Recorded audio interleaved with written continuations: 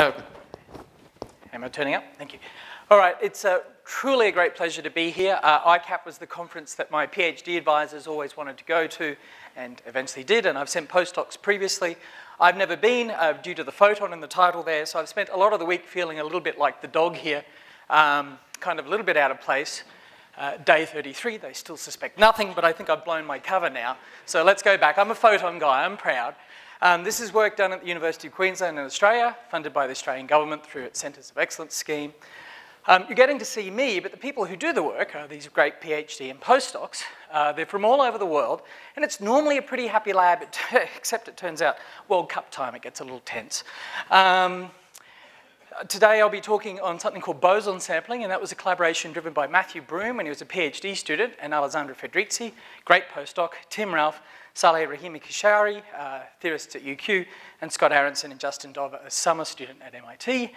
And the quantum dot work is a collaboration with Pascal Senelard in France and Olivier Gazzano, who then PhD. Okay. Simulating quantum systems goes back to Feynman. Many of you know this story. For those of you who don't, he had a great paper in '82 where he said, look, we know perfectly how to solve any quantum system. We just solve Schrödinger's equation. The problem is the number of equations blows up exponentially with the number of particles. But if you think about this, this is odd, because Mother Nature herself has no problem with quantum mechanics.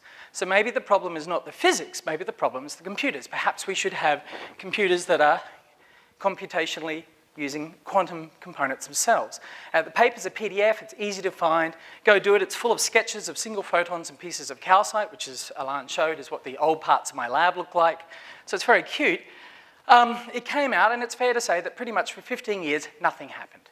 And nothing happened until Seth Lloyd's, before that, when you read the paper, it's not clear whether he's talking about emulation or simulation. To give you an example outside of quantum mechanics, just say you wanted to fly anywhere in the world in 4 hours. This is something that Australians obsess about a little bit. You need a scramjet engine. That's got to work at thousands of kilometers an hour or thousands of meters a second, some high speed and high temperatures. So this is a shock tunnel. You build it, you do a fast flow, you put objects in there, and then you take a physical measurement that gives you a physical quantity. This is an emulator. Here the measurement is an interferometric hologram, and you can pull out what's that, density and electron concentration of the flow. And that's fine, it works very well, but if you see something unexpected, maybe the flow is coming off at an angle you weren't expecting, you don't know, will that really happen in the upper atmosphere? Or is that due to the fact that my dump tank wasn't big enough and there's some problem with my emulator? So you also build a simulator, and a simulator is a digital model that gives you a physical quantity, and you play those two off against one another until you're happy that what you're seeing in your lab will happen in the real world.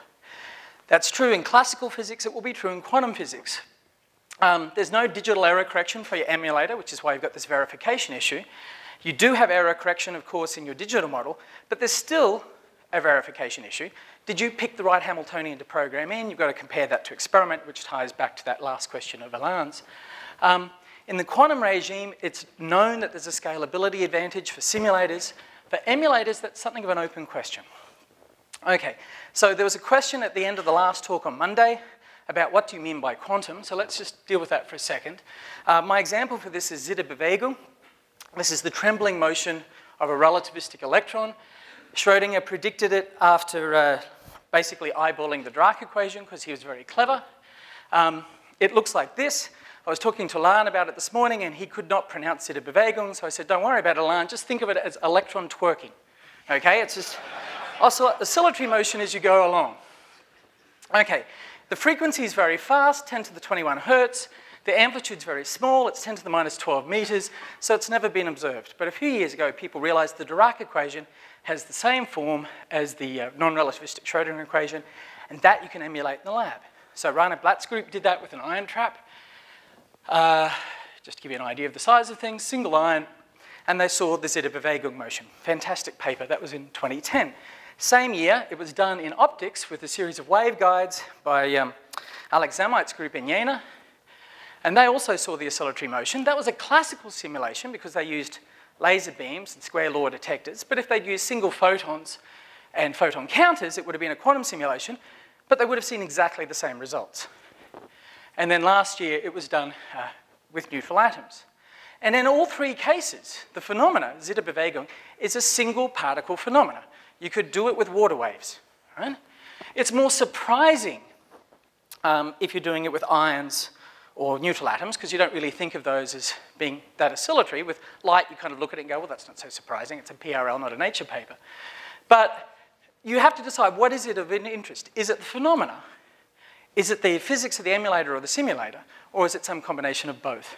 Because in particular, in recent years, people have started looking at things in this emulation space and saying, well, we'll build systems there and then take it to non-trivial things in quantum biology, et cetera. And I'm not going to talk more about that, but I have a slide prepared for question time with a big pile of cow dung, if there's any questions. So in photons, since this is a photon talk, early work was done on emulation with quantum walks. There'd been phenomena, topological phenomena predicted in condensed matter physics and in high energy physics. It had never been observed in the lab. There was a theory paper by Rudner's group in 2010 that said, look, you can take the Hamiltonian, turn it into unitary evolution in a quantum walk. We did that in the lab. The normal quantum walk is shown on the top right. Things walk out as you go. If you have different topologies, however, the light gets trapped in the middle of the walk, just like the conductant states on a topological insulator. And that was the first confirmation of these robust bound states. But you don't have any scaling advantage, so let's move to something where you do, quantum simulation. Okay, so we go back to Feynman's thing. Great paper, 16 years, nothing happened, okay? Until Lloyd's paper came along in '96. Note the title, Universal Quantum Simulators. It was all about digital. And Lloyd said, Feynman was right. You take any physical system or a wide class of them, you digitize it into a number of qubits, send it through some unitary evolution, which is your perfect quantum computer you've got off the shelf from Walmart or somewhere. And at the output, you get a variety of qubits that you can read, and that gives you, to arbitrarily good approximation, the answer to the problem you're after. I read that paper as a PhD student. I got really excited. I thought, great, what's the first test example we can do? And I had nothing. And in fact, no one had anything until Alan and Peter Love came up. This is, by the way, this is a paper from the first year of Alan's postdoc. It was just amazing. And he said, look, the eigenvalue problem of chemistry you can map onto the phase estimation problem that quantum computers solve, and you can do molecular energies, you can do reaction rates, and we just heard in the talk all the kind of things you can do. So we built a little 2-qubit quantum computer, ran it up to 47 bits of accuracy. We didn't need to. By 20 bits, we're at the so-called chemical precision that Alan talked about. Just think of it as close enough for government work. It agrees to about 6 parts in a million. There are hundreds of data points. It fit very well. Philip Volter's group the next year built a brilliant frustrated Heisenberg spin system. Those 4 white balls there are meant to be the molecule they were emulating. They had 7 data points, not one of which lay on the line. Now, is that because Philip's a bad experimentalist? Tempted as I am to say no. No, he's a very good experimentalist. But this is a problem with photons. Photons, as you go from 2 to 4, have decreased signal and increased noise. Okay? And I'll come back to that more in the talk. This is the kind of circuit you build. Notice 2 things about it. The top thing is there's a single control qubit, comes in 0, gets put into superposition of 0, 1, and there's a register that you program, and then you throw away, and then you read out the top qubit. This I'm going to skip through, but basically there's a recipe for how you take your Hamiltonian and slice and dice it into small pieces to turn it into a unitary evolution. And our theory colleagues have basically laid out the next 10, 20 years of when you've got your working computer, here's the circuit you build to do this bit of quantum chemistry. To do hydrogen properly without cheating needs 6 qubits, or it did up until this week. I don't know, with the papers it might have changed.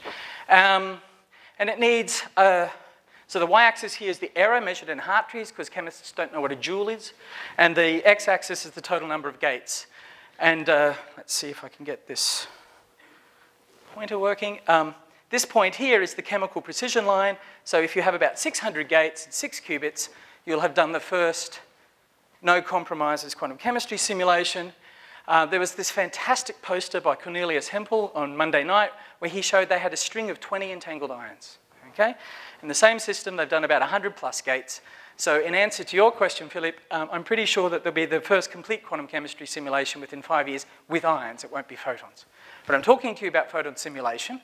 So what am I going to do next? Well, chemists, go back to your little beakers and tubes, sweetie. This is a physics conference. What happened earlier What do you study? 1 atom. How about you? 2. Sometimes 3. Ugh, biologist. Okay, the logical progression here from 3 to 2 to 1 is now I'm going to talk about no atoms. So I'm going to do maths. Okay. All right.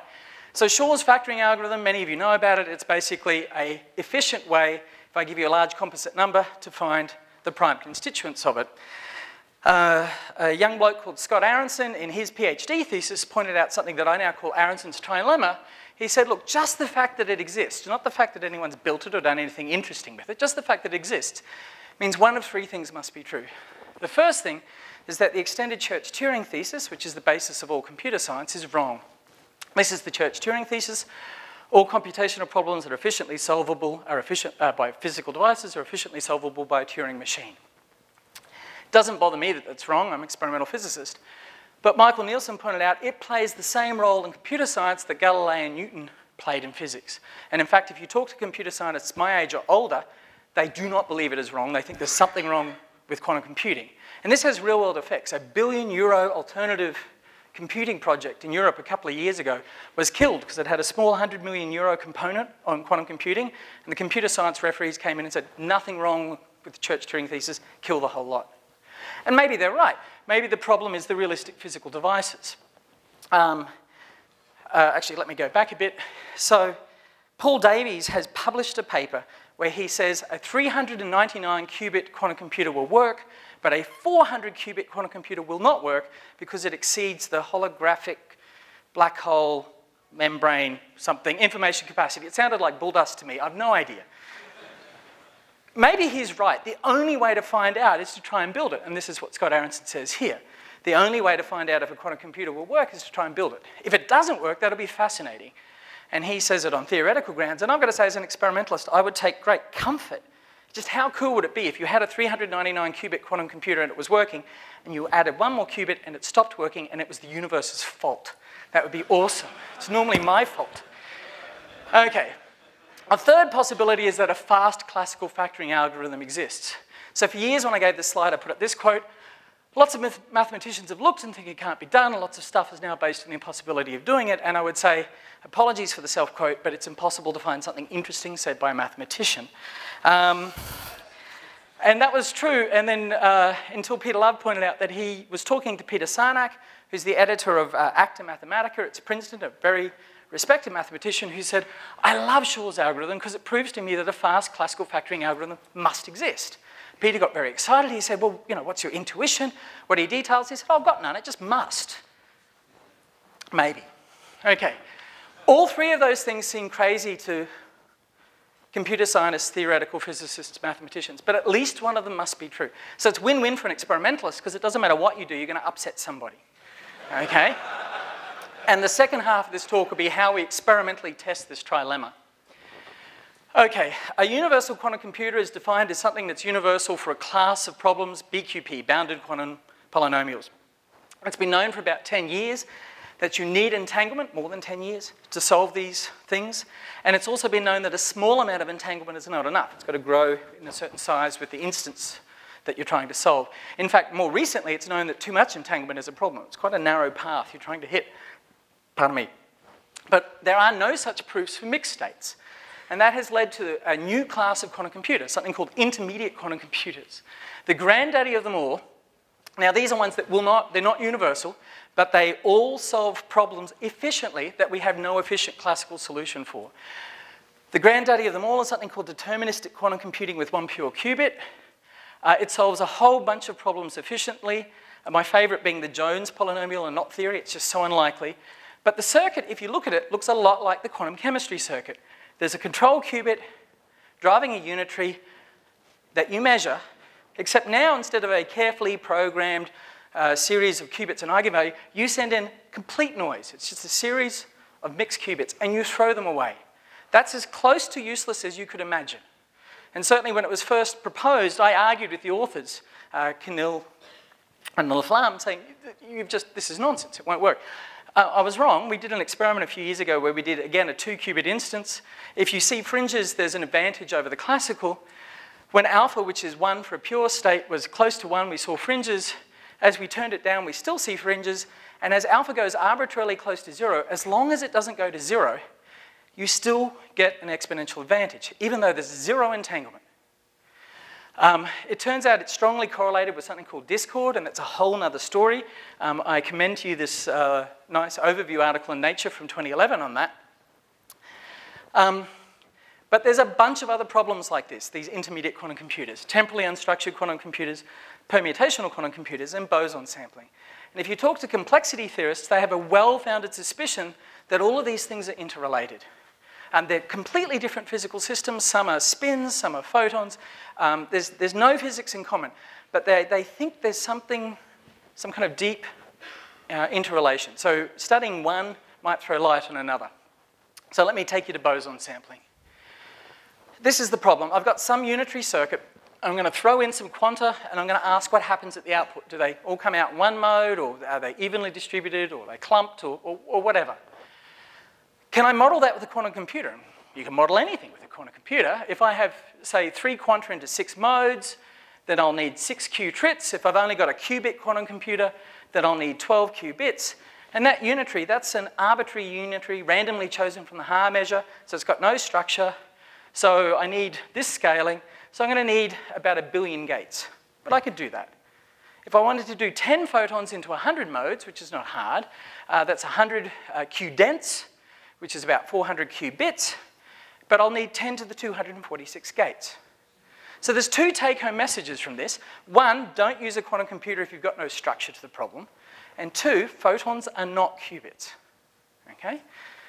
So, no, I can't use a quantum computer, but I can do the following. I can take that unitary and keep only the parts where I'm throwing in quanta, in this example, in modes 1, 2, and 4, and keep only the parts where I'm going to do measurements. Arbitrarily, I'm only going to measure in modes 1, 2, and 3. And that gives me a submatrix, and that's got everything I need to know. That's got all the probability amplitudes, and now I just have to do one piece of maths on that submatrix, and I'm done. I've got the answer to the problem. And for fermions, that piece of maths is take the determinant. Plus, minus, plus, minus. You can use a row reduction method. That's computationally efficient. It scales as n cubed, so a lower order polynomial. People will be happy, Elan. And it's in complexity class P. That's fermions, which I was taught in undergraduate are the hard quantum particle. You know, bosons are the easy quantum particle. But if I send bosons through this, I have to calculate something called the permanent, which is just plus, plus, plus. And that blows up as n factorial. Worse than exponential. It's not e to the n, it's n to the n. So it's in complexity class sharp P, and that's strongly believed to be classically intractable. Okay, so when this was first pointed out, people had a rush of blood to the head, and they thought, oh, maybe we can use bosonic, photonic things and solve hard problems, maybe sharp P, or maybe even just less hard NP complete problems. And it is true, the device outputs the probability amplitude, which is the permanent. But what you measure is the complex square. And when you do that, you lose exactly enough information that there's no computational gain. And that's a really interesting kind of censorship or something that's going on. No one's got an explanation for that, but I find it very interesting. All right, that's if I want to know everything that's going on. Even if I want to know just the simpler problem of how often do I see one photon at each output port. That's a much simpler problem. It turns out that is also in complexity class sharp P. That's also a factorially difficult problem.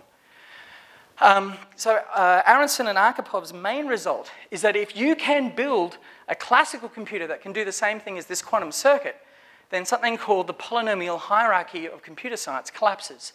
That's my mental image, because I don't understand it. But it basically means the basis of the field for the last 40 years is gone, and everything that everyone has done up until now is wrong, and they have no idea where to go next. And for details, there's a book for sale out at Cambridge University Press outside, which I really do recommend, Quantum Computing Since Democritus.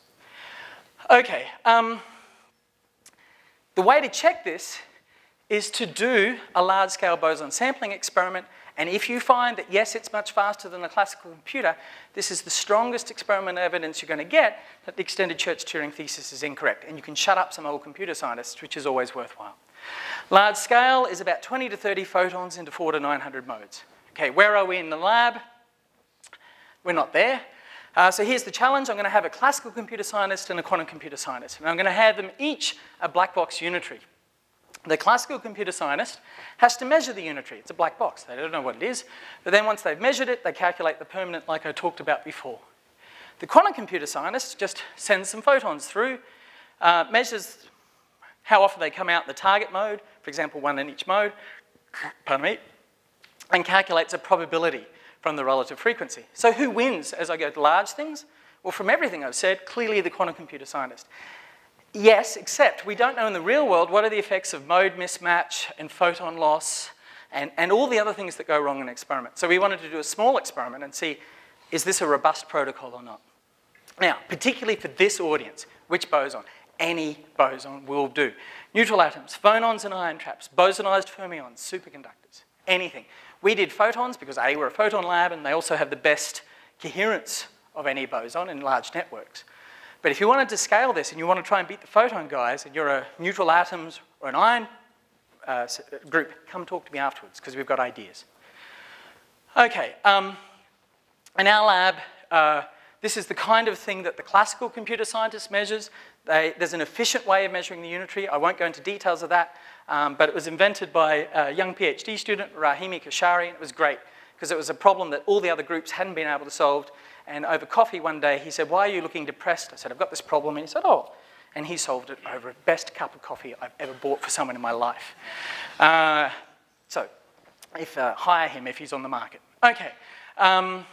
You can use that unitary if you're the classical computer scientist to calculate probabilities, but the problem with probabilities is they get affected by detector inefficiencies, and they're different detector to detector. Better to calculate the visibilities. If two photons arrive at a different time, they have one rate as if they arrive at a beam splitter at the same time, where they coalesce, bosonic coalescence. We call that Honger-Mandel interference. It's just bosonic coalescence. That gives you a different rate, and the difference between those two rates gives you something we call the non-classical visibility. And when you calculate that, that takes out the detector inefficiencies. How do you build the unitary? There were 4 groups last year, did experiments on that. Our group, Ian Walmsley's group at Oxford, Philip Volta's group in Vienna, and Fabio Schierano's group in Italy. They all did them different ways, all of them quite legitimate. We did the simplest, which involves the fact that it was a 3-mode fiber coupler, which the manufacturer sells to as non-polarizing, but if you've ever used one, you know that, in fact, they lie, and it's strongly polarizing. So we took advantage of the fact that it was polarizing and turned it into a 6x6 tunable device. It's not infinitely tunable, but you can tune it over a very large range. So you can make it go from something that's kind of an equal splitter to something that's quite an unequal beam splitter. That's the 15 visibilities if I'm sending 2 photons in that a quantum computer scientist would measure. There's kind of little dark bars top and bottom. They're the errors. That's the 15 visibilities that the classical computer scientist would predict. And again, they've got error bars as well. Remember, that's based on their measurement of the unitary. And you want to see, did the 2 things overlap? And so we did that. How am I going? Whoa, geez. Okay, oh, I'm in trouble. We did that, 2 photons, 3 photons, but when you zoom in, you see that they don't agree to within error. And that's a really horrific thing for an experimentalist. What's going on? And it has to do with these higher order photon terms. We use down conversion, and it's a spontaneous process, and sometimes instead of producing 1 photon in each mode, it gives you 2 photons in each mode. So that brings me to the challenges for photonic simulation. We want good photon sources, good detectors, good circuits. Detectors is a solved problem. You can now, for money and influence, get photon number resolving, efficient, fast, quiet detectors and broadband. You can't get any one detector that's all of these things, but you can get close. And people have used them to solve all kinds of interesting problems. Networks is becoming a rapidly solved problem. We heard in Alain's talk that you can do it with surface mount, or you can come in with a strong laser beam. We've got collaborations where you write it into a glass block. You can tune them to make sure unitary is hard to sample. They're not as low loss as free space, but they're getting there. So that brings us to photon sources. Down conversion is the gold standard. We know everything about it, but it's dreadful because its efficiency is about 10 to the minus 4%, and some of the time it gives you more than 2 photons. So you need much better sources. We've already heard a bit about this at this conference. This is nano wires, nano pillars, micro pillars. We heard on Monday about photonic bandgap, that's waveguides or cavities from Ido Wax's group. They all couple very well into waveguides. The beta is how well you couple, and then how well you can extract that out for the micropillars, it's about 40% efficiency. That was Pascal Senelar's group. She had pairs of micropillars to make entangled photons. We went to her and said, can you knock one off and double the mirror at the bottom, which she did, and we get nearly 80% extraction efficiency. We use that, and it's a true single photon source. We use that to do some linear optic stuff because that's what we do.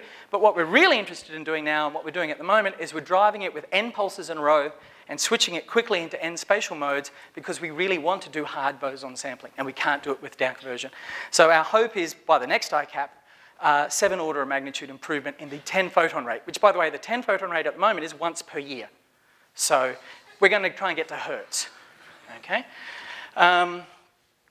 Okay, of course, I really want to do quantum chemistry. My undergraduate was chemistry and physics. I'm not going to get there with linear optics, so I need nonlinear interactions. The quantum dots, as we heard from Ido Wax's talk, is the way to go, I think.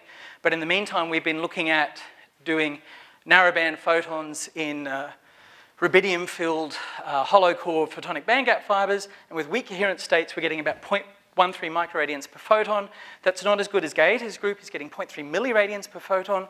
But we are getting photon-photon nonlinear interactions. Ours, because it's a big fiber, it doesn't clog up. You can run it 24 hours. Sash's, because it's a smaller fiber, works for an hour, clogs up with rubidium, and then you've got to pump on it with a laser for 23 hours to clear it out. Okay, so the take-home messages are, as a technical one, which is we experimentally verified that these boson scattering processes are robust against the kind of losses you get in the lab. Stepping back a bit, I hope I've convinced you that photonic quantum simulators are capable of solving a hard problem, something with unusually big scaling. And thirdly, I guess, photonics is back in the game. So with that, I'd like to thank you for your attention and ask if there's any questions. Thank you. So much.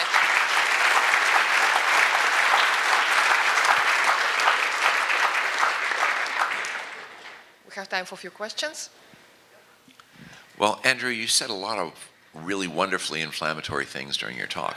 I know that was exactly your intention. Indeed. And one of the inflammatory things which you highlighted on a single slide was photons are not qubits. That's right. Now, of course, you know, for a long time, people thought that photons were going to be worthless. And then people from Queensland, among other places, taught us, we thought, that it was all going to be okay. And now you're telling us, well, just what are you telling us? That's what I want to know. I'm saying it's not a bug, it's a feature. Okay? The boson, look, the boson sampling thing was a surprise to us because we thought we understood linear networks. KLM came along and said, you know, you use detector, it's nonlinear, and yes, it's not going to scale well, as Philip was pointing out, but you know, you understand what's going on. And the fact that you could just take a handful, literally, of photons and scatter it through a very small network and have something that requires 10 to the 246 gates in a quantum computer was a real shock to me. And the answer is photons, which I had always thought of as qubits, are not qubits. I've got to worry about the bosonic coalescence, and the Hilbert space blows up very fast. That's also a feature, right? Most of the systems we use aren't qubits. We try really hard to make them look like qubits, but instead of doing that, maybe some of the time we should say, look, can we take advantage of this richer Hilbert space? Is there something we can do? The boson sampling one of the criticisms I normally get of it is this. Technically true that every object is an analog computer of itself. This machine is running a perfect simulation of cheese, and it's running faster than any supercomputer. So one of the criticisms of boson sampling is, what is it good for? And the answer is nothing. It's not good for quantum chemistry. No, it's good for proving computer scientists wrong, and that's new science, and that's interesting. But it's not good for, you know, quantum chemistry, which is one of the really interesting spaces we want to move into.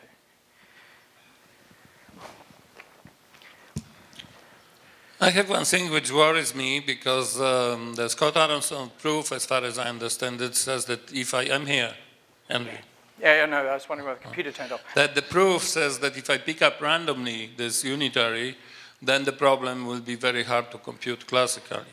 Yes. Now, if you go to large numbers when you will not be able to calculate classically, how can you be sure that you pick up? I know that it should happen with probability 1, but still, I know that there are many matrices for which I can calculate permanent in my head, even like unitary, like unit identity, matrix, yeah.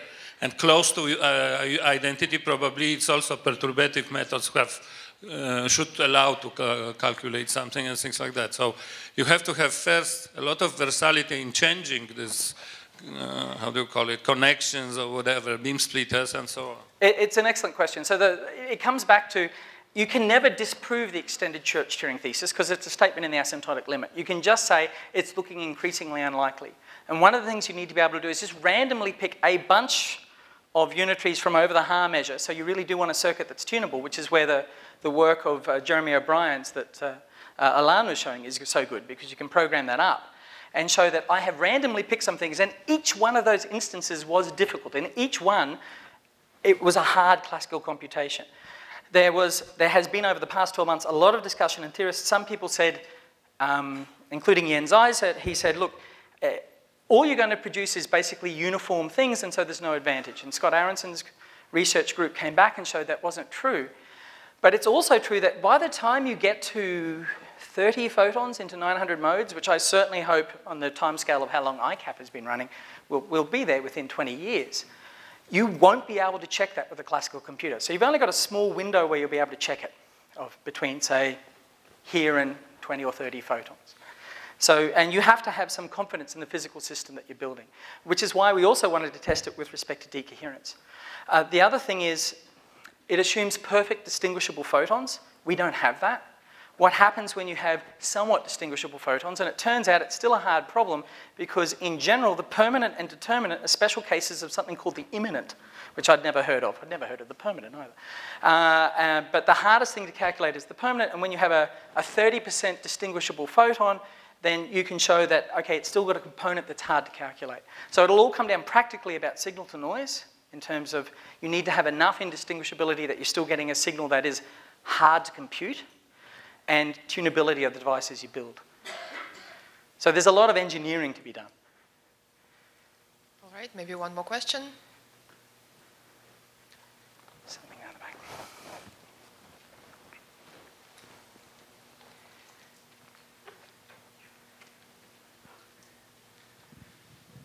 When you get to these large systems that are impossible to check with a classical computer, are you going to be able to even check them with reproducing it on another apparatus? Or does it also become so sensitive that you can never reproduce the settings?